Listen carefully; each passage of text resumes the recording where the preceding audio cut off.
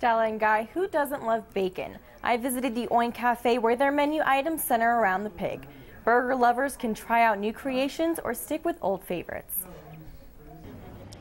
A new restaurant in town is putting a twist on toppings. Oink Cafe opened this week on Broadway Boulevard and Kolb Road. The family-owned restaurant started in Phoenix, and now they're bringing their pork specialties to Tucson. We have 8 kinds of bacon to offer you, from jalapeno to pepper to apple cider wood. So many things that you won't see on a normal menu. Their menu offers a variety of baked goods, specialty drinks, and of course, burgers. We have the Oink Burger. It's a burger. It is delicious. It has melted cheese and bacon on it. It is huge. We have the Breakfast Burger, which is a pork sausage patty built up with eggs and hash browns on it. Everybody needs to come try this. It will be the best breakfast they ever eat. Another restaurant coming to town is Lotta Burger.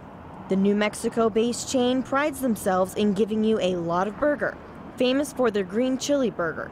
Their new location on Speedway and Country Club is set to open this summer. And if you're looking for something more traditional, you can find a variety of iconic burger joints throughout the city. Five Guys is a Virginia-based chain offering 250,000 ways to make your burger. Southern California's In-N-Out Burger offers fresh, never frozen ingredients. Smash Burger uses certified Angus beef grilled on a butter-greased griddle.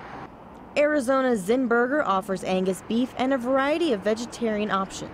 And of course, the gold standard of beef and buns, McDonald's. The Golden Arches symbolizing classic American meals has been a family favorite since the 1940s. Guy and Stella, take a look at this. Another little treasure at the Oink Cafe, bacon-covered donuts. In the newsroom, Jennifer Dela Cruz, KGUN-9 on your side.